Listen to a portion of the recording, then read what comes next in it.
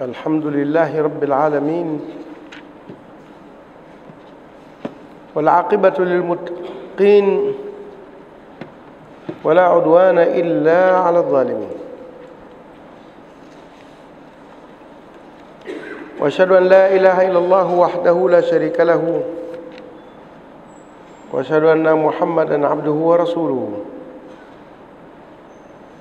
اللهم صل على محمد وآله كما صليت على إبراهيم وآله وبارك على محمد وآله كما باركت على إبراهيم وآله إنك حميد مجيد أما بعد السلام عليكم ورحمة الله وبركاته. Tuko sura gani na aya ngapi? Tuko Suratul Ghafir au Suratul Muumin kwa jina jingine katika misahafu mikongwe. Aya tunayonyanyuka nayo kama ninavyokumbushwa ya 18. A'udhu billahi minash shaitanir rajim. بسم الله الرحمن الرحيم.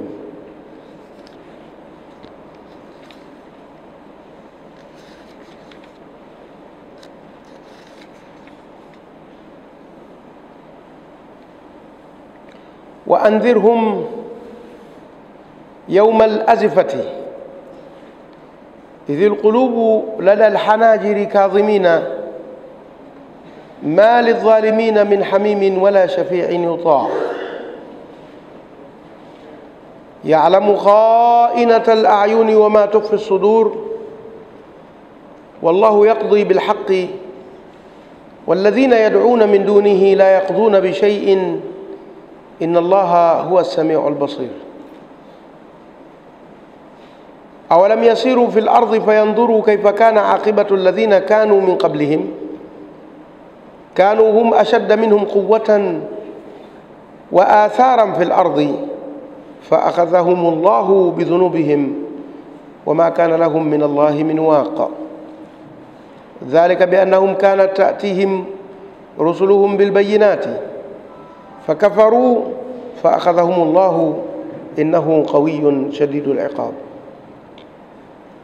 ولقد أرسلنا موسى بآياتنا وسلطان مبين إلى فرعون وهامان وقارون فقالوا ساحر كذاب فلما جاءهم بالحق من عندنا قالوا اقتلوا أبناء الذين آمنوا معه واستحيوا نساءهم وما كيد الكافرين إلا في ضلال. وقال فرعون ذروني أقتل موسى وليدعو ربه إني أخاف أن يبدل دينكم أو أن يظهر في الأرض الفساد. وقال موسى إني عذت بربي وربكم من كل متكبر لا يؤمن بيوم الحساب. وقال رجل مؤمن من آل فرعون يكتم إيمانه أتقتلون رجلا أن يقول ربي الله وقد جاءكم بالبينات من ربكم وإن يك كاذبا فعليه كذبه وإن يك صادقا يصبكم بعض الذي يعدكم إن الله لا يهدي من هو مسرف كذاب. يا قوم لكم الملك اليوم ظاهرين في الأرض فمن ينصرنا من بأس الله إن جاءنا قال فرعون ما أريكم إلا ما أرى وما أهديكم إلا سبيل الرشاد. وقال الذي آمن يا قوم إني أخاف عليكم مثل يوم الأحزاب مثل دأب قوم نوح وعاد وثمود والذين من قبلهم وما الله يريد ظلما للعباد. ويا قوم إني أخاف عليكم يوم التناد يوم تولون مدبرين ما لكم من الله من عاصم ومن يضلل الله فما له من هاد. آية 33. Tukiweka lengo hapo si kama tutafika, lakini tutizame.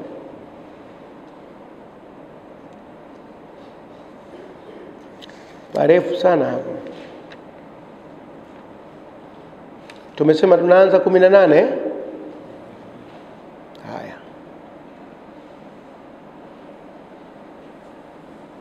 wa andhirhum, na waonye,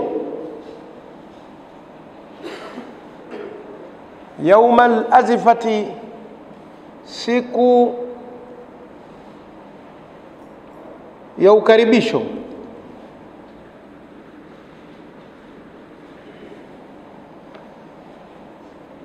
Siku ya ukaribisho, siku ambayo watu watakaribishwa wote kwa Mwenyezi Mungu, wema na wabaya. Karibuni sana, leo ndo siku ya hukumu.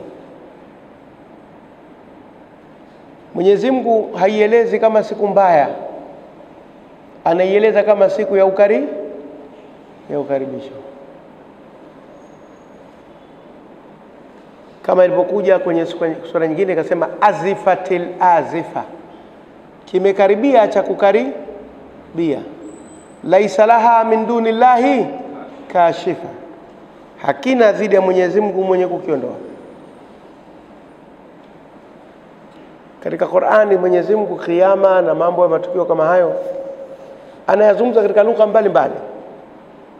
Wakati mwingine anazungumza lugha kwa lugha kali, wakati mwingine anazungumza kwa lugha nyepesi. Hapa kazungumza lugha nyepesi.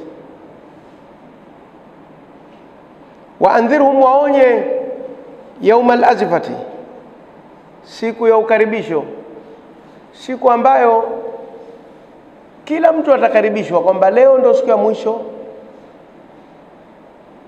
Kama umefanya mema karibu sana, na kama umefanya mabaya karibu. Sasa karibu hiyo itaamuliwa na yule aliyetenda. Ni kama vile umekwenda gerezani, alafu askari wa gereza sema, umefika huko, karibu mheshimiwa bwana, karibu sana.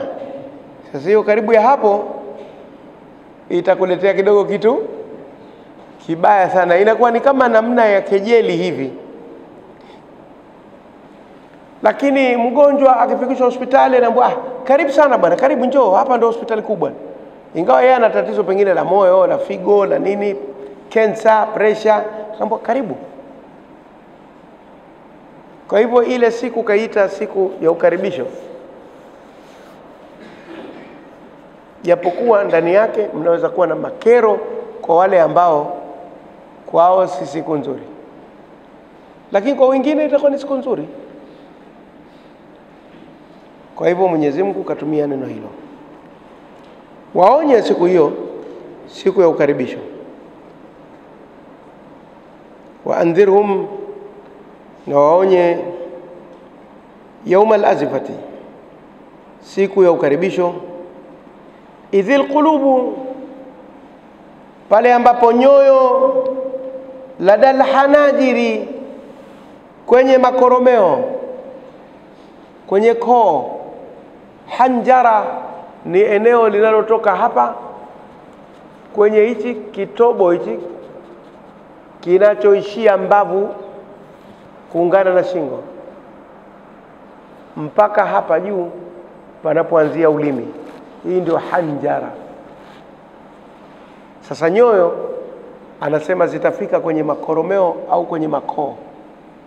Siku ambayo nyoyo zitakuwa kwenye makoromeo, yani ziko kooni, si kwamba zitakuwa nyoyo zimepanda juu kutoka katika eneo lake, lakini yale mapigo ya moyo yatawapandisha watu pressure mpaka hizi shingo zitakuwa hapa zinatweta, zinadunda hapa. Yani mtu sasa mpaka shingo yake inatetemeka, inaonekana inagonga shingo kutokana na pressure. Tafrani iko juu sana mpaka mapigo ya moyo yanafika mpaka kwenye koo. Idhil qulubu, pale ambapo nyoyo, ladal hanajiri, ziko kwenye makoromeo, kwenye koo. Manake ni kwamba mapigo ya moyo yamesogea mpaka mtu anatetemeka kwenye koo na kwenye mdomo kusema hawezi. Mtu mmoja aliwahi kuniuliza sema, kwani mapigo ya moyo shekhe, nilikuwa nikitafsiri ya hii mahala fulani, yanaweza kufika kwenye koo? Nikamwambia yanafika mpaka kwenye vidole. Kwani mtu akiwa anatetemeka moyo unadunda, vidole vinafanyaje? Vya mikono mpaka vya miguu. Kwani ile inatokana na nini? Mapigo ya moyo. Kwa sababu mapigo ya moyo yanapelekea damu sasa kutembea kwa kasi sio kwa kawaida. Waliosoma mambo kidogo ya utabibu na mambo ya biology hawapati shida sana kufahamu kitu hicho, kwa sababu huwezi kusoma medicine, mambo ya udaktari katika dunia ya leo, kama huna credit ya biology. Upate A, B, angalau C, lakini mara nyingi wanataka A au B. Upasi kwa daraja la kwanza au la pili, angalau ndio unasomea udaktari. La tatu wanaweza kukuchukua ikiwa mahitaji yao yamekuwa makubwa sana. Kwa mara nyingi la kwanza au la pili, A au B ya biology, tena utoke nayo form 6, au kama ni kozi maalum utoke nayo form 4, wanaweza kukubali kidogo. Sasa mapigo ya moyo kwa mujibu wa biology ni nini? Ni kwamba damu ya binadamu ina tabia ya kukimbilia kifuani. Yaani damu yote kutoka chini juu inakimbilia kwenye kifua. Halafu moyo unapotweta au unapodunda, au Kiswahili cha kule nyumbani unapotuta, unaifukuza damu katika eneo la kifua. Usije hapa, sikuhitaji. Ndio damu sasa inarudi mpaka kwenye nyayo na inakwenda juu mpaka kwenye utosi. Ikishafika inasema huku si kwangu, inarudi tena. Ikifika inafukuzwa tena, ondoka hapa, inakwenda hivyo hivyo. Ndio mapigo ya moyo kazi yake.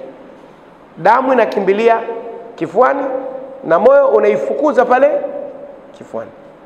Ukiiachia itakaa yote kifuani, na huku kwingine kote kutakosa damu na harakati za binadamu zitakwama. Ndio maana mtu pressure ikishuka, yani mapigo ya moyo yakija chini, miguu na mikono ndio vitu vya mwanzo ambavyo vinakosa nguvu, kwa sababu ndio sehemu za mwisho za kufika damu wakati moyo unapiga. Ukitaka kupata mfano wa haraka haraka, nenda kwenye kidimbwi cha maji au beseni hivi lina maji, halafu chukua kijiwe kidondoshe. Utaona kijiwe kile kidondoka, yale maji yanasogea mpaka mwisho wa nini, wa beseni au kile kidimbwi. Halafu kikishakuzama yanarudi tena pale pale katikati. Dondosha chingine, kazi ni hiyo hiyo. Kwa hivyo yale mapigo ya moyo yanakuwa manake ni kusukuma damu ifike sehemu zote za mwili, halafu damu inarudi tena, inasukumwa tena, inakwenda namna hiyo. Ndio mwanadamu anaishi. Na kisayansi, wastani wa kila moyo kudunda ni kwamba katika kila sekunde moja udunde mara hii moja. Ndani ya dakika moja kuna sekunde 60, na kwa hivyo moyo udunde mara 60 kwa dakika ngapi? Moja. Ndio kawaida. Kila sekunde moja unadunda mara moja, kila sekunde moja unapiga mara moja. Sasa inapotokea ndani ya sekunde moja ukapiga moyo mara 2 au mara 3, tutu, pressure inakuwa iko juu, inaambiwa pressure imepanda, kwa sababu umekiuka ule wastani, moyo umekwenda juu. Na ikiwa utachelewa ndani ya sekunde 2 au 3 ukapiga mara moja,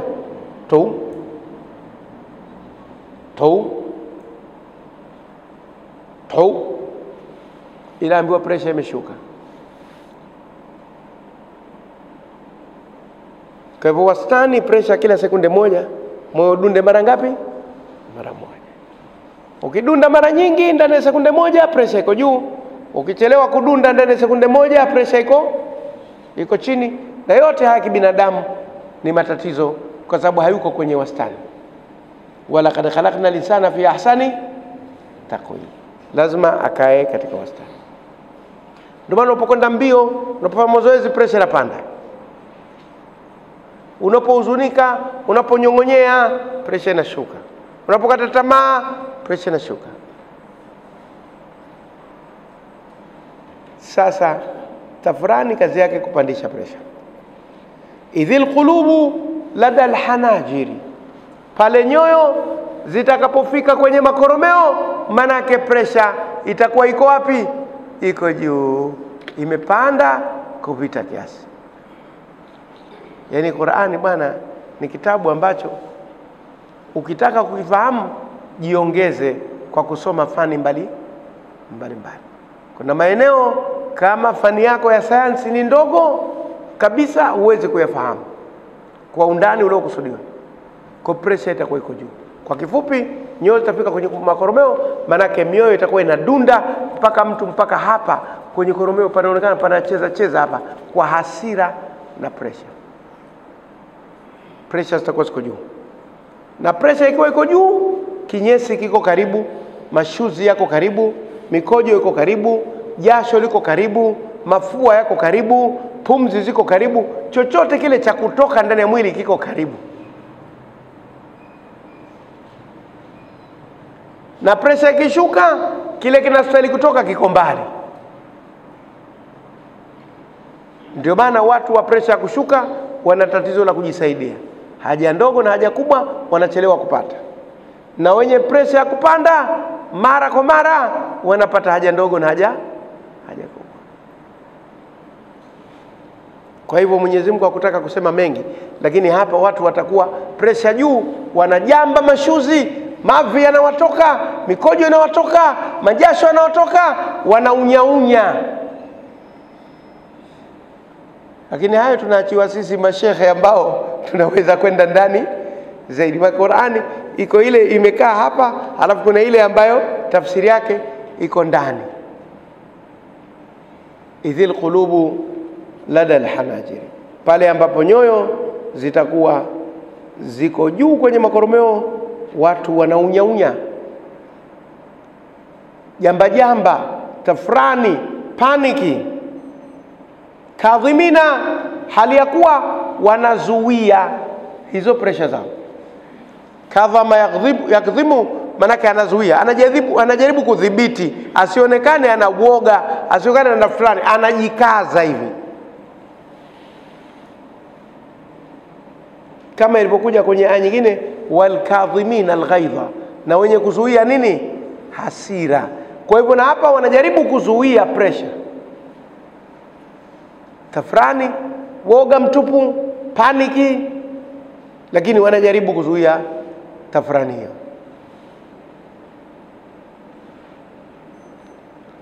Idhil qulubu lada alhanajiri, pale ambapo nyoyo ziko kwenye makoromeo, kadhimina, wanajaribu kuzuia pressure zao. Ma lidhalimina min hamimin, hawana madhalimu yoyote mkereketwa, wala shafi'in, wala muombezi, yuta'u, atakayetiiwa siku hiyo. Ma lidhalimina, hawana madhalimu, min hamimin, yoyote mkereketwa, yoyote mfurukutwa, shabiki, mpenzi wa kujitolea muhanga, hawana. Hamim maana yake hasa ni kitu kinachopwaga au kinachochemka. Wasuqu ma'an hamiman faqatta'a am'a'ahum, watanyweshwa maji ya moto yanayochemka au yanayopwaga. Pwaga. Kwa hivyo hawana mkereketwa yoyote, mtu anayepwaga kwa ajili yao, anayeumia kwa ajili ya wana hali mbaya, ngoja nikawatetee. Kama hivi sasa hivi ukiambiwa babako anaumwa unakwenda mabio, hutoka hapa kwenye darsa. Ukiambiwa mamako anaumwa utatoka mbio. Ukiambiwa mkeo anaumwa sasa hivi utatoka mbio, kwa sababu ni hamim. Mkereketwa, mfurukutwa, unatokota kwa shida za mwingine. Yakiwakuta matatizo, wewe hutulii. Lakini madhalim siku hiyo hawatakuwa na mtu wa aina hiyo.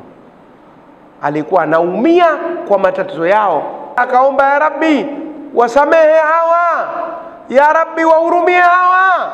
Hakuna. So dhulma ni kosa kubwa sana. Dhulma ziko namna nyingi. Dhulma ya kwanza ni kumshirikisha Mwenyezi Mungu. Inna shirka la dhulmun adhim, hakika kumshirikisha Mwenyezi Mungu ndio dhulma kubwa. Haki ya kuabudiwa ni ya Allah, unaiondoa kwa Allah, unaipeleka kwa asiyestahili, kwa hivyo manake umedhulumu. Halafu zinafuata dhulma nyingine zote za aina mbalimbali, zote zinaingia katika dhulma. Hawana madhalimu min hamimin, kereketwa yote, yani mpenzi shabiki atakayeacha yake kuwatetea wao, wala shafi'in, wala muombezi yoyote. Na tumesema kuna wakil na shafi'. Lazima ujenge utofauti baina shafi' na wakil. Wakili ni mtetezi ambaye anaamini kuwa huyu anayemtetea hana kosa. Shafi'i ni muombezi ambaye anaamini kuwa huyu anayemtetea ana kosa, lakini anamuombea tu. Shafi'i ni kama vile ushafanya kosa, anakuja sema ndiyo mzee kafanya kosa mtoto, lakini watoto si unawajua walivyo bana, msamehe, ahidi tu mbele yako hatofanya tena. Yule ndio Shafi'i. Wakili ni yule anayekuja akasema, sikiliza bwana, unafikiri ukafanya kosa? Huyu hafanya kosa lolote, ushahidi wapi? Hana makosa yote, wamefanya watu wengine, wanamzulia tu. Yule ndio wakili. Hasa mitume Mwenyezi Mungu kawapa nafasi zote mbili, kawapa nafasi ya uwakili na kawapa nafasi ya ushafia. Pale ambapo mtu hana kosa atajenga hoja kutetea kuwa hana kosa, na pale ambapo ana makosa, ikiwa anamuona kuwa kakosea kibinadamu na anayo nafasi ya kuombewa, atamwombea.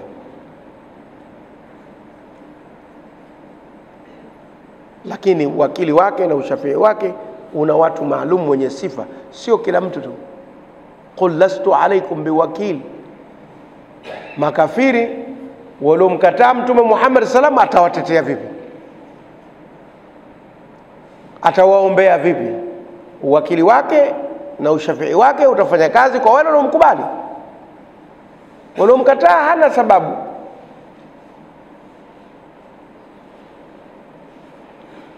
Basi wala shafii wala muombezi yuta, atakayetiiwa siku hiyo akasikilizwa akakubaliwa anachokisema, hakuna. Ukizichukua aya hizi za jumla utaona kama vile hakuna muombezi siku ya kiyama hata mmoja, hata mitume hawataombea, kwa sababu aya inasema hakutakuwa na mkereketwa wala muombezi atakayetiiwa. Lakini kasema lidhalimina, sio kwa kila mtu. Na iko aya ile iliyo kwenye Suratul Baqara katika Ayatul Kursi maarufu, man dhalladhi yashfa'u indahu illa idhni, nani ambaye ataombea kwake kama si ruhusa yake? Ina maana Mungu atatoa ruhusa waombewe, ipo hiyo. Lakini mpaka awe mtu ana sifa za kuombewa, sio kwamba unakwenda unaombewa tu mtu yoyote. Madhalim watakosa, kwa sababu Mwenyezi Mungu dhulma haitaki. Yeye mwenyewe kaiharamisha juu ya nafsi yake, kama aliposema kwenye hadithi al-Qudsi, ya ibadi inni haramtu dhulma ala nafsi fala tadhalamu, enyi waja wangu mimi mwenyewe nimejiharamishia dhulma, kwa hivyo msidhulumiane. Na kwa hivyo katika hali hiyo habari za dhulma hatusikiliza maombezi wala utetezi wote, lakini yako mengine yatakayoombewa na kutetewa. Ya'lamu kha'inatal a'yuni, anajua kisichoonekana na macho. Kha'ina inatokana na neno khiana, anajua kinachoyafanyia khiana macho, kinachoyabania macho yasione, Mwenyezi Mungu anakijua. Kwa hivyo sisi tunatafsiri kwa nia tu ya kufahamisha watu, anajua kisichoonekana na nini, na macho. Lakini neno lilotumia ya'lamu kha'inatal ayuni, anajua kinachofanyia khiana macho, kinachofanyia hiana macho, manake macho hayawezi kuona kabisa kitu hicho, Mwenyezi Mungu anakijua. Hata wewe mwenyewe ndani ya tumbo lako sasa hivi uweze kuona mna kitu gani na nini kinafanyika, lakini Mwenyezi Mungu anakijua. Kuonesha kuwa Mwenyezi Mungu elimu yake si elimu ya binadamu, ujuzi wake si ujuzi wa binadamu, upeo wake si upeo wa binadamu. Yeye ni zaidi juu ya kila kitu. Kila unachofikiri wewe, yeye kazidi zaidi kuliko unavyofikiria. Anajua kilichopo na kisichokuwepo, na kisichokuwepo kama kingekuwepo vipi kingekuwa pia anajua. Elimu ya Mwenyezi Mungu ni pana. Kwa hivyo anakuambia ya'lamu kha'inatal a'yun, anajua kinachofanyia khiana macho, yani kisichoonekana na macho, Mwenyezi Mungu anakijua.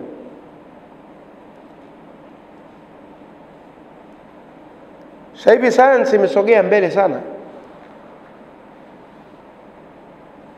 Watu walivumbua kitu kinaitwa darbin, halafu wakavumbua kitu kinaitwa hadbin, halafu wakavumbua kitu kinaitwa microscope. Wamevumbua kitu kinaitwa magnifying glass. Darbin ni kitu kinachokufanya ukione kitu cha mbali kwa ukaribu, ndio darbin, ambayo kama hujatumia ama usingekiona kile kitu, au ungekiona lakini katika namna ya umbali usingeweza kukifafanua. Na darbini zimetumika kwa kazi mbalimbali, ikiwemo kazi za ulinzi katika jeshi na mambo mengine.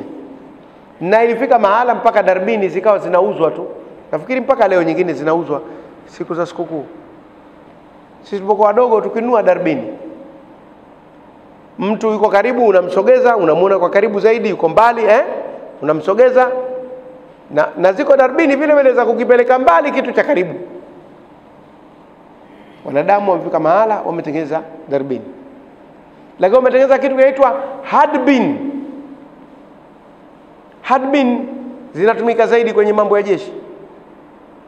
Hizi zina masafa marefu kweli kweli, na zinaweza zikawekwa mahala zikaona kitu cha mbali sana kwa ukaribu, na zinafungwa kwenye minara na maeneo mbalimbali ili kwa ajili ya ulinzi na ukaguzi wa mambo kinachoingia katika nchi na kutoka. Halafu kuna microscope, ni aina fulani ya darbini inayosoma vitu vidogo vidogo katika mambo ya biology na mambo ya tiba, ambao wanaona viluilui, wanaona mambo ya amoeba, si wanaona nini, wanatizama kitu kwa karibu sana, wanaanza kuona virusi hivi, virus na vitu vingine, ambao damu pia hutizamwa kwa njia hiyo. Halafu kuna magnifying glass, kioo maalum cha kukuza, ambacho kilikuwa kina kama mkono tu hivi, siku hizi sivioni sana, lakini unafumba jicho moja alafu unachungulia kwa jicho moja. Yani vilitumika kwa ajili ya watu ambao nadhari yao ni dhaifu, hawaoni vizuri herufi ndogo ndogo wakitaka kuzisoma, na hata vitu vidogo vidogo wakitaka kuviona wanavitizama kwa magnifying glass, kioo chenye kukuza. Haya yote mwanadamu kaja nayo katika science, lakini Mwenyezi Mungu ashasema ya'lamu kha'inatal a'yun, anajua kisichoonekana na jicho. Vyote Mwenyezi Mungu anavijua, hahitaji darbini wala hadbini wala magnifying glass.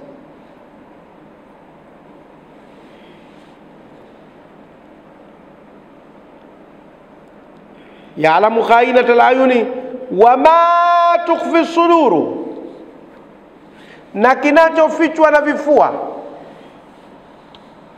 au vyanzo vya fikra, kwa tafsiri makini, na kinachofichwa na vyanzo vya fikra. Wazee wa zamani wanasema sudur, vifua, kutokana na sadri, lakini wengine wanasema vyanzo. Masdar manake ni chanzo, masadirul miyahi, vyanzo vya maji. Sudur ni vyanzo, vinavyofichwa na vyanzo, ikiwa ni kifua, ikiwa ni chanzo, kwa tafsiri yote utakayochukua, lakini ni kwamba Mwenyezi Mungu anajua kinachofichwa na chanzo. Chanzo ni nini? Mara nyingi inapotokea migogoro au kesi au jambo kutokea, mnatafuta chanzo chake nini? Chanzo cha ugomvi huu ni nini? Mwana kijiji cha jirani aliiba kondoo wa kijiji kingine.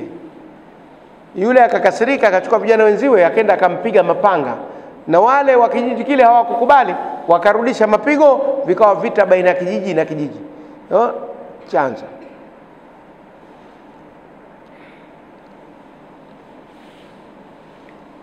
Fulani alikasirika, akamrushia mtu fulani mawe, chanzo chake nini? Alimtukana au alimdharau au alimwambia sura yako mbaya we, ndio maana upati wake, kila ukiposa unakataliwa. Akakasirika yule, akarusha mawe.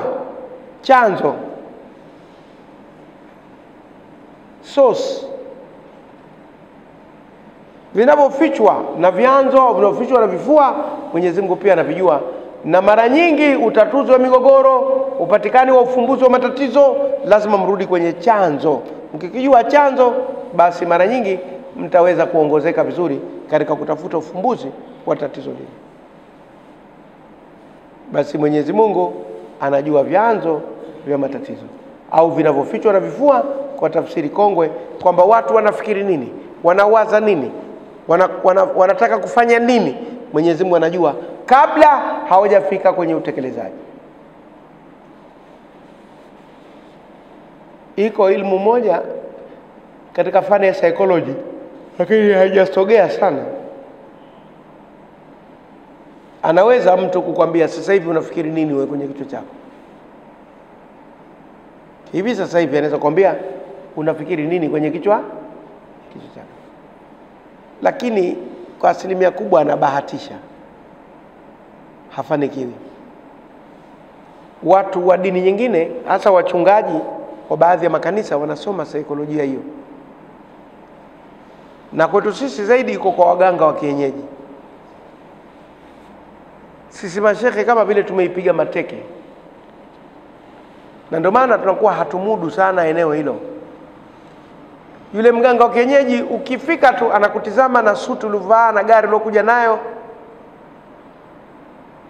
anajiuliza huyu ana tatizo na bosi wake ofisini, au kuna cheo anakitaka hajapata, au ana tatizo na mkewe. Anakusoma we, ana read your mind, anaisoma akili yako. Basi ukifika na umefika na ufumbuzi ushapatikana hapa, usio na wasiwasi. Tatizo linalokusumbua tumeshalijua. Kuna kitu kinakukera sana kwenye kichwa chako. Wewe huna tatizo la kula chakula chako kizuri, huna tatizo la kuvaa, unavaa vizuri, huna tatizo la usafiri wala nyumba, unakaa pazuri na usafiri wako mzuri. Tatizo lako moja tu, ndio hilo. Kuna mtu hajakaa na wewe vizuri, anajaribu kumsoma wama tukfi sudur.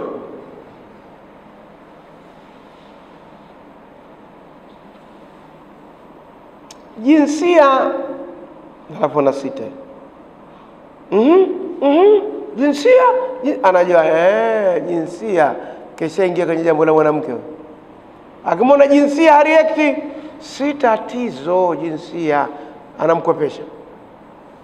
Jinsia jinsia, tatizo lako kubwa jinsia. Mwanamke unaona kazi, akimwona haja react kwenye jinsia, anambadilishia jambo jingine, anamtega hivi na nini. Ndio waganga wa kienyeji wanajaribu matukfi sudur, kugundua kinachofichwa na kifua. Na hata hawa wengine wachungaji na nani nao wamefika, wanasoma saikolojia hizo, wanajaribu sasa kucheza na waumini. Lakini hii ni mali ya Mwenyezi Mungu, si mali ya binadamu. Paka Mwenyezi Mungu akuletee wahi, wao wanabahatisha. Wama tukfi sudur, na kinachofichwa na vifua. Wallahu yaqdi bil haqi, na Mwenyezi Mungu anahukumu kwa haki. Hahukumu kwa maonevu Mwenyezi Mungu. Chochote anachokihukumu Allah anakihukumu kwa haki, haonei mtu. Na kwa hivyo ukilalamikia uamuzi wa Mwenyezi Mungu hujafahamu. Wallahu yaqdi bilhaqi, na Mwenyezi Mungu anahukumu kwa haki. Walladhina yad'una min dunihi, na wale wanaowaomba dhidi yake Mwenyezi Mungu, la yaqdhuna bi shay, hawahukumu jambo lolote. Sio tu kwamba hawahukumu kwa haki, hata kule kuhukumu kwenyewe hawahukumu. Maana Mwenyezi Mungu anahukumu, tena anahukumu kwa haki. Wale wanaoomba dhidi ya Mwenyezi Mungu sio tu kwamba hawahukumu kwa haki, hata kuhukumu hawahukumu. Kazi yao kubahatisha tu. Na kwa hivyo mambo yote yanatokea kwa hukumu ya Mwenyezi Mungu. Na mtu aliyeshiba kwenye tauhidi asishughulike kabisa na mambo haya yanayojitokeza duniani yakamtoa kwenye kumcha Mwenyezi Mungu na kurudi kwake. Inna Allaha, hakika Mwenyezi Mungu, was-sami'ul basir, yeye ndio mwenye kusikia na yeye ndio mwenye kuona. Anasikia kila kitu na anaona kila kitu. Hakuna kinachompita katika yanayotokea, katika kusikia na kuona. Na hii ndio milango mikubwa ya ufahamu duniani, kusikia na kuona. Kwa hivyo kwa Mwenyezi Mungu maarifa yake yametimia, kwa sababu yeye anasikia kila kitu na anaona kila kitu. Kama alivyosema Mtume sallam, shirki imejificha kama sauti za miguu ya sisimizi kwenye usiku wa kiza tena wenye mvua. Sasa usiku ni wa kiza, halafu una mvua, halafu sisimizi anapita, unawezaje kusikia sauti ya miguu yake? Lakini Mwenyezi Mungu anajua hayo, anasikia na anaona. Watu wa psychology wanasema kusikia kuna masharti kwa binadamu. Binadamu hawezi kusikia tu kila kitu. Moja, sikio lake liwe zima, likiwa bovu hasikii. Lakini pili, na kile kinachosemwa, kinachotamkwa au kinachotakiwa kusikiwa kiwe ni sauti yenye kufikia kiwango fulani. Kama haijafika kiwango hicho hasikii. Yaani mimi hapa kwa mfano nikisema kwa kiwango cha kuchezesha midomo tu,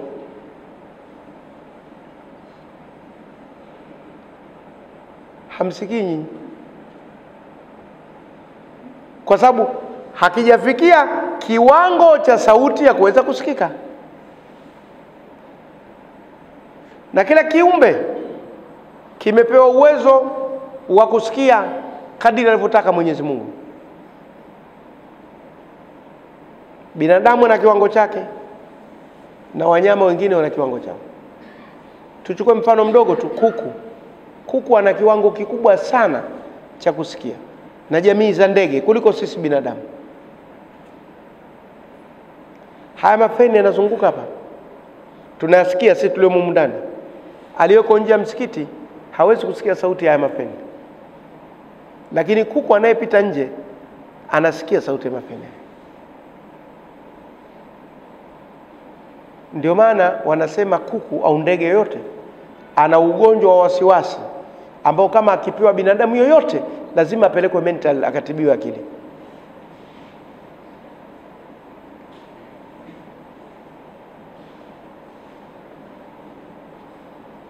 Kila wakati utakuwa unachezesha kichwa wewe kwa kusikia sauti. Kijimbi msitu, kaka kama jogoo hivi rangi zake, ndio ndege anayechezesha kichwa zaidi kuliko ndege wengine wote. Na Mungu kamjalia kile kichwa chake kinazunguka mpaka nyuma, kinarudi, kinakwenda hivi. Wataalamu wamemchunguza yule, wanasema ndio ndege anayesikia sana kuliko ndege yoyote. Yaani ukijikuna hivi yeye anasikia. Kama kuna mtu anajikuna anasikia sauti, ndio kila wakati kichwa chake. Matokeo yake kama ingekuwa akili ile na uwezo ule wa kusikia kapewa binadamu, tungepata wazimu sisi. Sasa kila kitu unasikia, kila kitu kinakutanabahisha. Lakini Mwenyezi Mungu katupa kiwango fulani cha kusikia na kiwango fulani cha kuto na kuona. Wako viumbe Mwenyezi Mungu kawapa nafasi wanaona zaidi kuliko sisi. Mmoja kunguru. Kunguru akikaa kwenye paa la nyumba, wewe umetupa mzoga mtaa wa 3, anaona kule kumetupwa kitu, unasikia papa papa papa papa papa, anakuja zake, anaona mbali kweli, upeo wake wa kuona ni mkubwa. Sisi ingekuwa tunaona kwa kiwango kile, kila wakati tungekuwa zetu kushangaa, hey, kule kuna nini, kule kuna nini, kule kuna nini. Katupa uwezo mfupi wa kuona ili tutulize akili zetu. Ingekuwa katupa uwezo wa kuona kama anavyoona kunguru, tungepata kichaa. Sasa Mwenyezi Mungu ni Samiul Basir, anasikia kila kitu, anaona kila kitu kwa wakati wote. Sasa usipime, huwezi we, itakuletea tabu tu katika akili yako ya kibinadamu, haiwezekani. Hapa ni eneo ambalo Mwenyezi Mungu laisa kamithlihi wa huwa Samiul Basir. Ile aya inasema hivyo, laisa kamithlihi shay'un wa huwa Samiul Basir. Hakuna kitu kama yeye, na yeye mwenye kusikia kila kitu na kuona kila kitu. Hakuna kiumbe kinaweza kwa hivyo. Sahau na kuto kuona na kuto kusikia baadhi ya mambo ndio tiba yetu sisi. Ndio maana tunapata usingizi sisi. Kwani unalala kwa sababu gani? Ili mengine usiyasikie wala usiyaone, upumzike. Lakini Mwenyezi Mungu la ta'khudhuhu sinatun wala naum, wa huwa Samiul Basir, na yeye ndio mwenye kusikia na mwenye kuona kila kitu. Awalam yasiru fil ardi, yeye ndo hawajatembea katika dunia. Hamzatu istifhamin, awa, yeye ndo lam yasiru, hawajatembea fil ardhi, katika dunia. Fayandhuru, basi wakaona, kaifa kana, vipi ilikuwa, aqibatu, hatma au mwisho, alladhina kanu min qablihim, wa wale waliokuwa kabla yao. Hapa Mwenyezi Mungu anawataka binadamu wajifunze kwa mujibu wa historia, kwamba yako yaliyopita ambayo wewe ukitembea ukayaona, ujifunze. Na binadamu anajifunza kwa mujibu wa historia. Kama unaposema Swahili, ukiona mwenzako ananyolewa, wewe kichwa chako fanyaje? Tia maji. Kama mlikuwa mnakwenda mbio kwa baskeli, halafu ukaona mwenzako kapita mahala kwenye dimbu yakateleza akaanguka vibaya, wewe unakwenda kwa kasi ile ile au utasubiri kidogo utizame hali itakavyokuwa? Sio lishatokea tukio, ujifunze. Kwa hivyo binadamu kutokana na historia anatakiwa ajifunze. Lakini sasa inasikitisha sana, sio kuwa unamkuta mtu anarudia makosa yale yale yaliyofanywa na watu waliotangulia. Hata wakati mwingine serikali, nchi na mataifa yanarudia makosa yale yale yaliokuwa yashafanywa huko mwanzo. Linakuwa tatizo kubwa sana. Na hata sisi wanazuoni wakati mwingine unamwona mtu anarudia makosa yale yale yaliyofanywa huko nyuma na anayajua. Sisi binadamu makini ni yule ambaye anajaribu sana kukwepa mambo yaliyotangulia. Nitawapa mfano mmoja tu.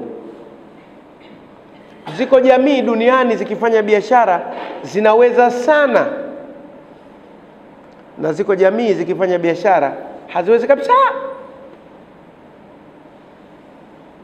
Huku kwetu sisi tunasema Wahindi ni watu mahodari sana katika biashara, na Waarabu vile vile kwa kesi fulani, lakini si wote. Unaweza kukuta jamii moja hivi ya Kihindi, tangu babu yao walikuwa wanafanya biashara hiyo mpaka wajukuu wakaendelea biashara hiyo, tena wameiendeleza na wameendelea sana, wako mbali sana. Mimi nasijua kwa mji Mkongwe familia karibu 10 zilizorithi biashara toka kwa babu na zinafanya biashara hiyo hiyo, na sasa wameendelea, wako katika hali ya juu zaidi kuliko vile walivyokuta kwa baba zao, na baba zao kuliko vile walivyokuta kwa babu zao. Lakini sisi, kama babu yako aliuza kahawa, wewe huwezi kuuza kahawa tena. Kama babu yako aliuza urojo wa mbatata, wewe huwezi tena kuuza urojo. Kama babu yako alikuwa fundi seremala, wewe huwezi tena kuwa fundi seremala. Hatuna kutizama huko nyuma kwa rekodi, wapi kafanikiwa, wapi hakufanikiwa, niboreshe kitu gani. Ni wachache sana wanaobudu mambo hayo. Na ndio maana inasemwa mwanachuoni hazai mwanachuoni. Uweza kumkuta babu yangu alikuwa shekhe mkubwa, haya wewe kusoma al-Fatiha hawezi, na babu yake alikuwa shekhe. Sisi tuna tabu sana ya kutokuyatizama ya nyuma na namna gani tutaendeleza na kuyaboresha. Umekuja mkumbo hapa katikati katika nchi za Kiafrika na za Kiasia kwamba kuna watu wanachukua majina ya wazee wao waliokuwa wanasiasa na viongozi, halafu wao wanataka uongozi kwa majina ya wazee wao. Wakati mwingine hata uwezo hawana, ana fosfosi tu. Wako wengine alhamdulillah kasoma kidogo na uwezo, wengine hawana kabisa, anasafiria jina tu kwamba mimi ukoo fulani basi lazima niwe kiongozi. Yule babu yako baba yako alikuwa na uwezo, alikuwa na historia. Na wako wengine mpaka kwenye wanachuoni, baba yake alikuwa shekhe au baba yake alikuwa shekhe, na yeye anataka aitwe shekhe bila kusoma. Wanasumbua kwa kweli watu namna hiyo. Hatufaidiki sana na historia sisi.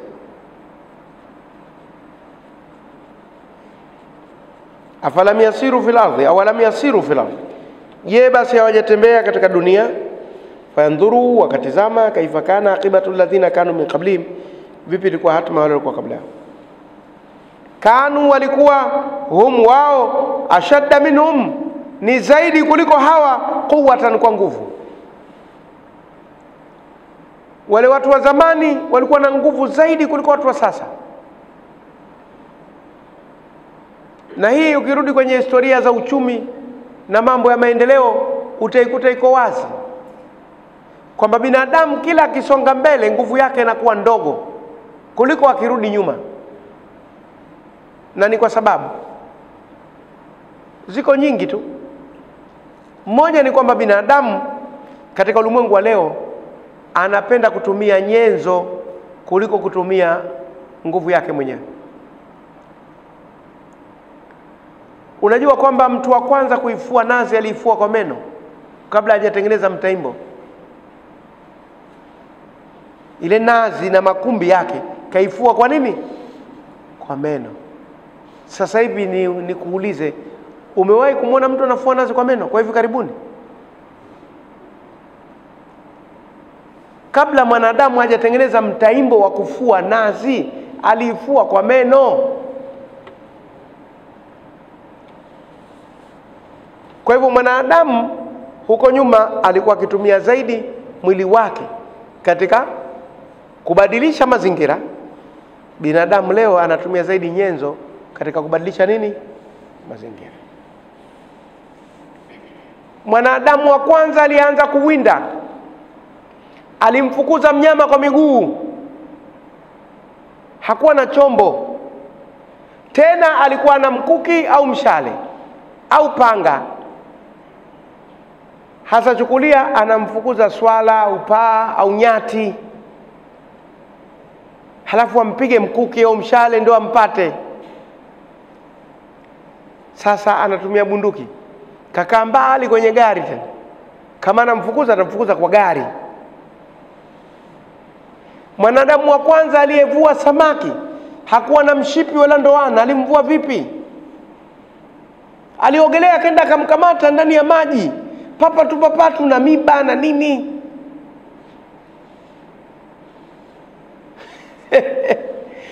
Ukirudi kwenye development history, historia ya maendeleo, utamkuta binadamu kadiri ukimrudisha nyuma katika historia alitumia nguvu zaidi, na kadiri ukimpeleka mbele katika historia alitumia nyenzo zaidi kufikia anayotaka.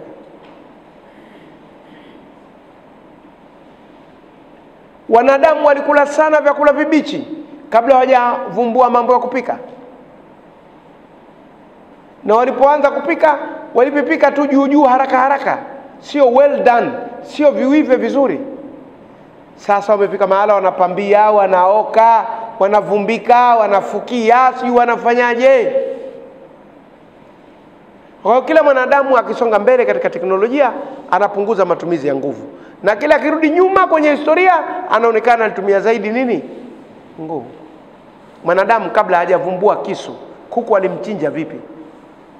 Kwa meno. Kamkamata shingo hivi, katia meno, kamchana. Sasa hivi umemshuhudia mtu akimchinja kuku kwa meno? Au kanyonga? Kaja akafika mahala akapata kisu. Kisu kakipata wapi? Baada ya kulivumbua bati. Bati kalipata wapi? Baada ya kuvumbua madini chuma. Kachelewa. Au baada ya kuvumbua magae au mawe yenye kukatakata. Kwa hivyo mwanadamu alitumia nguvu zaidi kabla ya kuwa na maendeleo namna hiyo. Ndio maana wale wazee wa zamani wale, nyakati za sala anatazama jua tu. Adhuhuri sasa hivi tayari. Sasa hivi ni alasiri. Sasa hivi nani kamwambia hebu tazama jua, unaambie sasa hivi ni adhuhuri au alasiri? Wangapi utakaowapata? Hana saa. Sawa akitumia matajiri tu baada ya kuzivumbua, kabla ya hapo. Kwa hivyo alitumia nguvu kubwa zaidi kabla ya maendeleo haya. Sasa hivi mwanadamu ana maendeleo, anapunguza matumizi ya nini? Ya nguvu. Ndio maana wazee wa zamani kwa kutembea kwa miguu walikuwa wazuri sana. Sasa hivi hapo na hapo tunapanda daladala, hapo na hapo baskeli, hapo na hapo unampiga mtu mkono, bwana nipe lift bwana. Matokeo yake uwezo wa kutembea kwa miguu unapotea.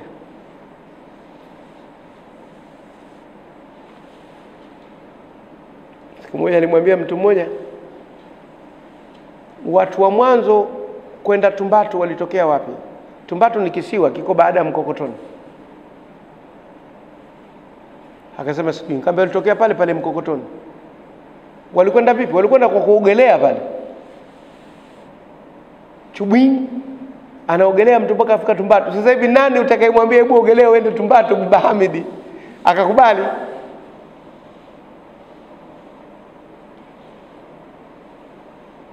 Balaa. Kwa hivyo ukirudi nyuma kwenye historia utakuta watu walikuwa wanatumia nguvu zaidi kuliko sisi. Kanu huma shadda minhum quwwatan, walikuwa wao ni zaidi kuliko hawa kwa nguvu. Wa atharan fil ardi, na kuiathiri ardhi, ani kuweka kumbukumbu katika dunia. Kumbukumbu za watu wa zamani mpaka leo zimebaki duniani, zinaonekana. Nenda Marhubi, kwa hapa Zanzibar kuna sehemu inaitwa Marhubi. Katizame eneo lile ambalo lilitengenezwa na kabila la Al-Marhubi la watu kutoka Oman kwa lengo la kupumzika tu na mabustani yao, karne nyingi sana, mpaka mfalme akapenda ikawa na yeye anakwenda kupumzika. Mpaka leo ukenda magofu bado yapo pale.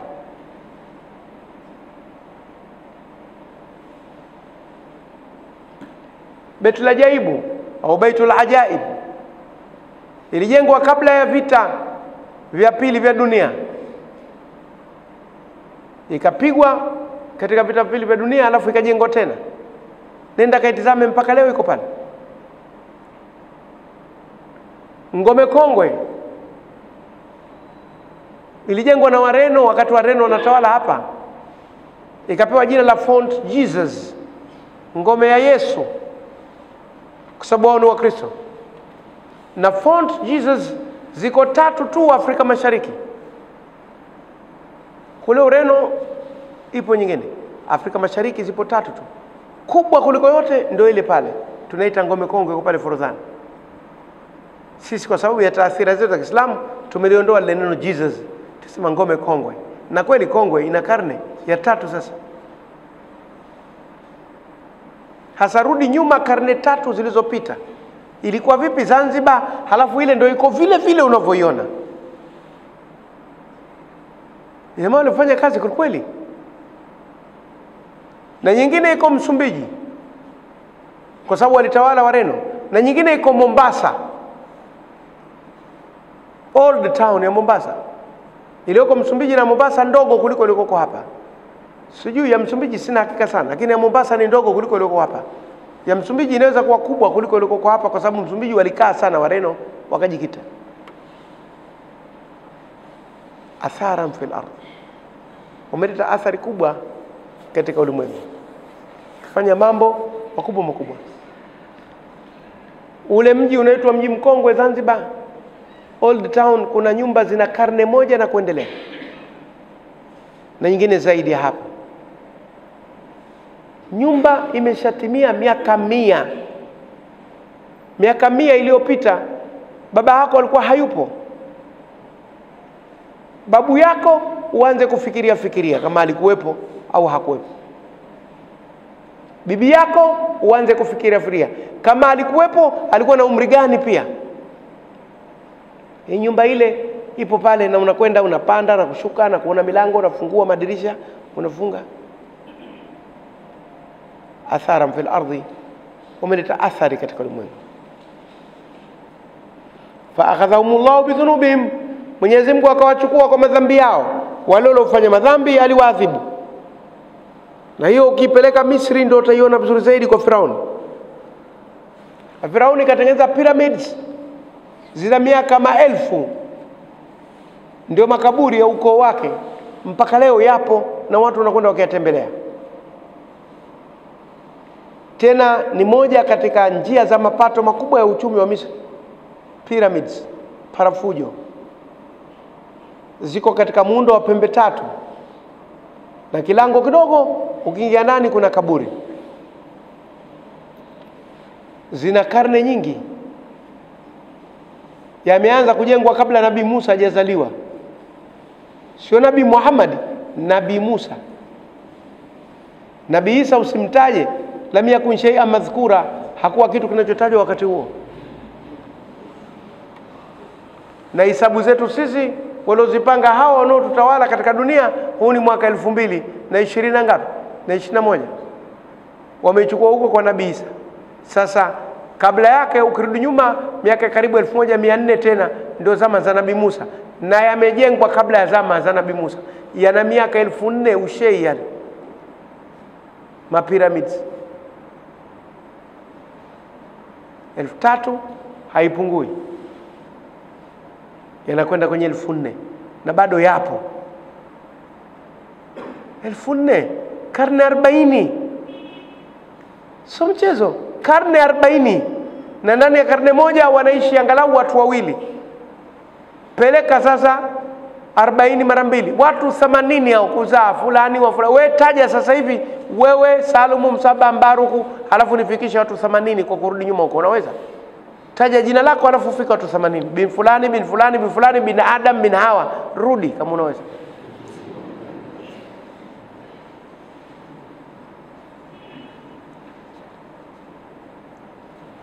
Wa atharan fil ardhi, wameacha athari kubwa kabisa katika ulimwengu. Wana nguvu kubwa sana. Sisi sijui tunaacha nini kama itakuwa atharan fil ardhi.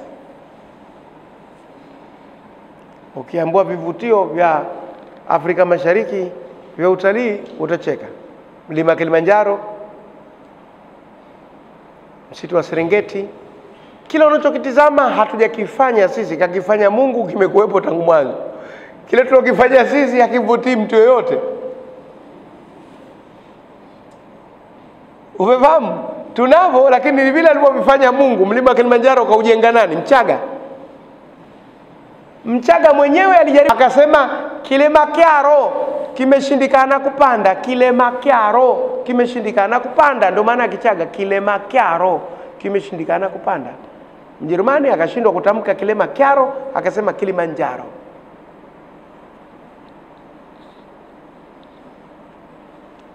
Kwani ule kautengeneza Mchaga mlima Kilimanjaro? Sikaumba Mungu ule? Hiyo misitu kaitengeneza nani?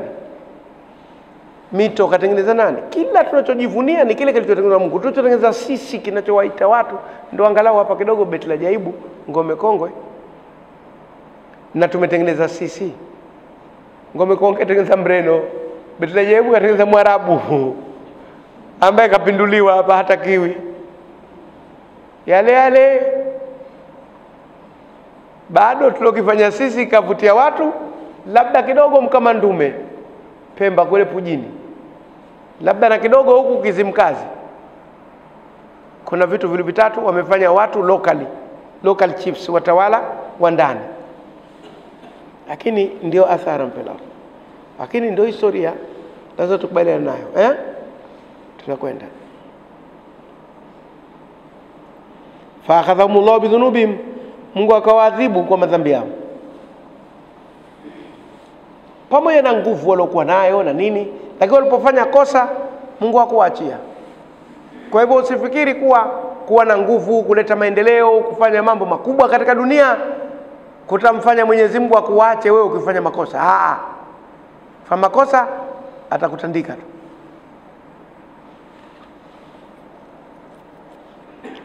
Mungu akawachukua kwa madhambi yao. Wama kana lahum min Allahi min waqin, na hawakuwa nao kutoka kwa Mwenyezi Mungu mkingaji yoyote. Waqin, mkingaji au mkingi kwa Kiswahili cha zamani. Hawakuwa na mkingi. Waqa yaqiqi, waqin maana yake mkingi. Waqina adhaban nar, na utukinge na adhabu ya nini? Ya moto. Waqihimu sayiati, na uwakinge na maovu. Waqin, mkingaji. Katika sarfu hii wanaita lafif mafruq.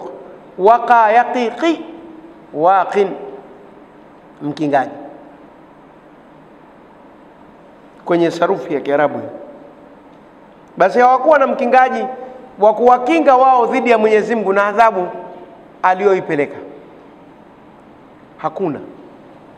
Pamoja na nguvu walionayo na athari walizosababisha katika ulimwengu, lakini hawakuweza kutamba wakamzidi mwenyewe Mwenyezi Mungu aliyeumba, kwa sababu uwezo wote walioutumia kuleta athari katika dunia kawapa yeye Mwenyezi Mungu, hawezi kumshinda. Kwa hivyo hawakuwa na mkingaji. Dhalika, imekuwa hivyo, biannahum, kwa sababu wao, kanat, ilikuwa, taatihim rusuluhum, huwajia mitume wao, bilbayinati, kwa hoja za wazi, fakafaru, wakakufuru, fa akhadhahumullahu, Mungu akawaadhibu. Dhalika, imekuwa hivyo, biannahum, kwa sababu wao, kanat, ilikuwa, taatihim rusuluhum, wanawajia mitume wao, bilbayinati, kwa hoja za wazi kabisa kwamba Mungu ni mmoja, abudiwe yeye peke yake. Fakafaru, basi wao wakakufuru, fa akhadhahumullahu, Mungu akawaadhibu. Suala la maendeleo na suala la imani, kuwa wana nguvu, wana maendeleo, wana nguvu ya kiuchumi, wameiathiri sana dunia, wamefanya haya na yale, halikuwafanya wao waepukane na adhabu ya Mwenyezi Mungu walipokufuru. Na kwa hivyo imani ndio jambo litakalokufanya usalimike mbele ya Mwenyezi Mungu, sio maendeleo. Maendeleo ya dunia yanahitajika, lakini sio atakayokuokoa mbele ya Mwenyezi Mungu kama huna nini? Huna imani. Na hii imeletwa kwenye Qur'ani kwa ajili ya kutoa fundisho, kwanza kwa watu wa Maka ambao walikuwa wanamuona Mtume sallallahu alaihi wasallam kwamba anazungumzia mambo ya imani, hazungumzii mambo ya maendeleo, wao wameendelea, watu hivi, watu vile. Kamba swala maendeleo hatuna ugomvi nalo, lakini tunazungumzia lazima tumwamini Mwenyezi Mungu. Kuwa na maendeleo bila kumwamini Mwenyezi Mungu bado ni tatizo. Warusi walifika mahala wakairusha roketi yao Apollo, ndio watu wa mwanzo kutua katika mwezi. Marekani hajafika kwenye mwezi, Mrusi kafika kwa mara ya kwanza, halafu ndo akafuata Marekani. Lakini Mrusi katika utawala wake alikuwa haamini Mungu wala hakubaliana na dini. Kisayansi alikuwa mbali kweli sana. Katika kutokuamini Mungu akafanya mambo ya ajabu ajabu. lakini hatima yake dola yao imesambaratika. Sasa hivi wako vipande vipande, kila mmoja anatawala peke yake. Ingawa bado teknolojia katika Urusi ipo, lakini haina nguvu kama ilivyokuwa mwanzo.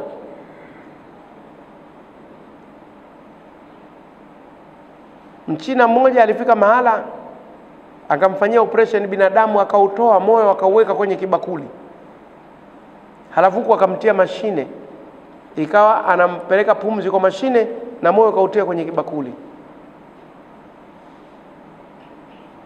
Akasema huyu nishamuua, lakini namrudishia uhai. Akaurudisha tena moyo akaufunga, na yule bwana akatembea. Akasema unaona, uhi wa umitu wa ana ala kulli shay'in qadir. Mimi naweza kuhuisha na kufisha, na mimi naweza kila kitu. Teknoloji isikupeleke kwenye ukafiri. Unaweza kupewa uwezo na Mwenyezi Mungu mkubwa kabisa, lakini pamoja na yote ujue kwamba yupo aliyekuumba na aliyetoa uwezo wote. Ukianza kukufuru kwa sababu ya uwezo ulionao duniani, hujajifahamu, hujijui.